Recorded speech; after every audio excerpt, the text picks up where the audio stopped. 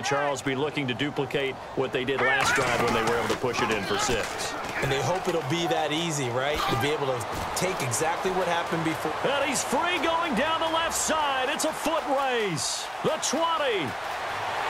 Touchdown, LA. Kelvin Taylor, 77 yards. And the Rams add on to their lead. Well, a lot of things have to go right for an option pitch to be successful. Everything lined up there on the long run. It does, because you have to make the proper read. It doesn't matter what guy you've decided is going to be read on the defensive front.